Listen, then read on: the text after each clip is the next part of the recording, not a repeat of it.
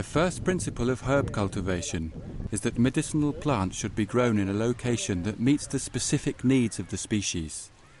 For example, Kutki must be cultivated in a cool climate similar to its natural habitat high in the Himalayas. Brahmi requires a warm climate and plenty of water for irrigation, and ashwagandha is best grown in arid conditions in an alkaline soil with low fertility.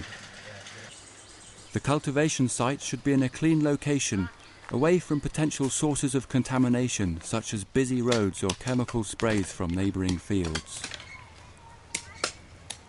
The land should be prepared according to the requirements of the crop. Most herbs will yield the best results if the soil is nourished with plenty of compost. If the compost is made from farmyard manure, it should be well rotted before use, and care should be taken to avoid any potential source of contamination, such as compost made from city waste.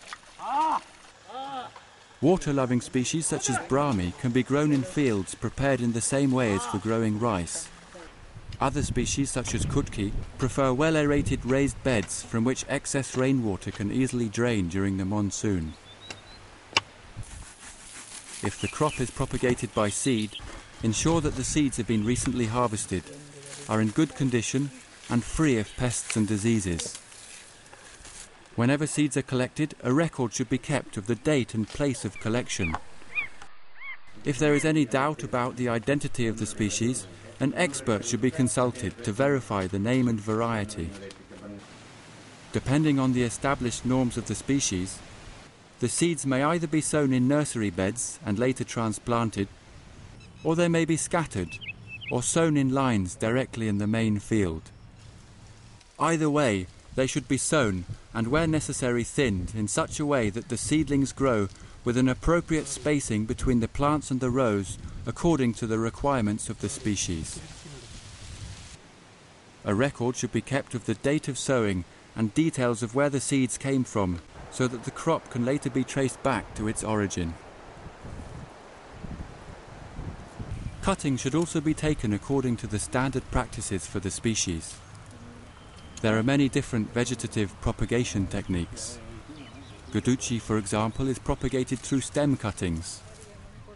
Kutki is multiplied by taking cuttings from its rhizomes. Aloe vera is propagated by separating suckers from the mother plant. Other species, such as this tuberose, can be propagated through bulb division. If you are unsure which method to use for the species you are cultivating, seek guidance from a local expert. Whichever method you use, the cutting should only be taken from healthy plants. They should be taken at the right time and be of the correct size.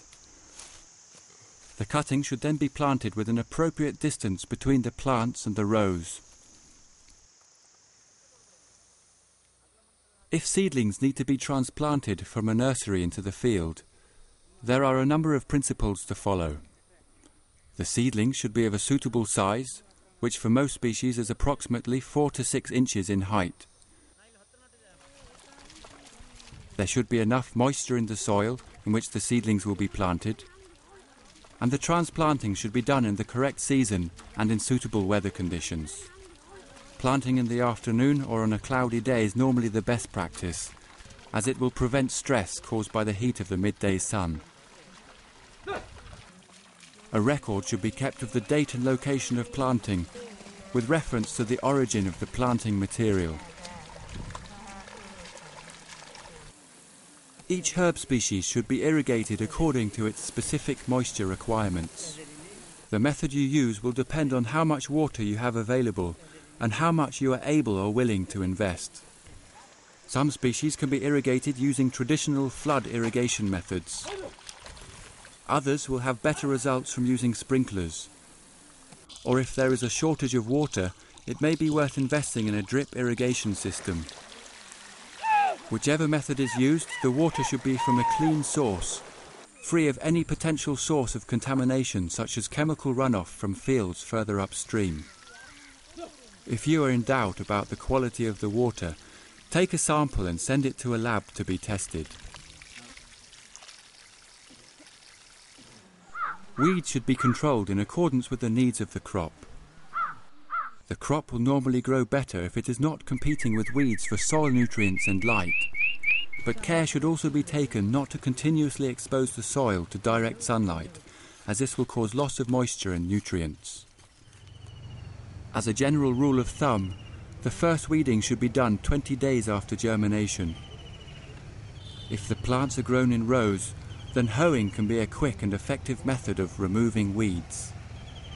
The weeds should always be removed before they produce seeds, so that they do not multiply out of control the following year. Mulching is an effective way of controlling weeds, as well as maintaining moisture in the soil. Using a biodegradable mulch also benefits the soil by adding nutrients and organic matter as it rots. In addition to weeding, some species also require topping or nipping to encourage growth.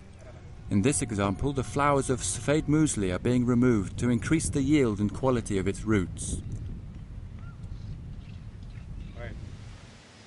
The best way to control pests and diseases is to take measures to prevent them from occurring in the first place, either by selecting indigenous herb species that have greater resistance to the pests and diseases of the area, or by using organic methods such as intercropping, light traps, or trap crops.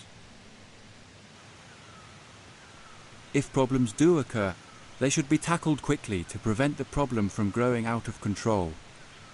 If pests appear, the first step is to remove them by hand. If this is not possible, then you may try using an organic biopesticide such as neem oil spray, or by preparing your own preparations using locally available resources as advised by organic farming experts. Only in an emergency should you consider spraying a chemical pesticide, and that would only be acceptable if there is absolutely no trace of the chemical at the time of harvest. If you are certified organic, then agrochemicals should not be used under any circumstances. Medicinal herbs should be harvested when their active ingredients are at their highest. Kutki, for example, is ready for harvest after 2 to 3 years of growth, and should be harvested when the leaves start to turn yellow before the onset of winter. Avoid harvesting herbs on a rainy day or early in the morning when there is dew on the ground. The quality of the herbs will be much better when harvested in dry conditions. Harvesting tools should be well cleaned before use, and the harvested material should be placed in clean containers. When harvesting herbs such as brahmi, care should be taken to avoid harvesting weeds. This may sometimes be difficult to avoid, in which case someone should be inspecting the harvested material and manually removing the weeds. Details of the harvest, including any observations regarding the quality of the herb, should be recorded in the farmer's diary. When green leafy plants are being harvested in direct sunlight in a hot climate, such as this field mint in Uttar Pradesh, they should immediately be taken to a shady place to prevent the plants from wilting, and then transported as quickly as possible to the processing unit. The more quickly the plants can be processed, the better the final quality of the herbal medicine will be.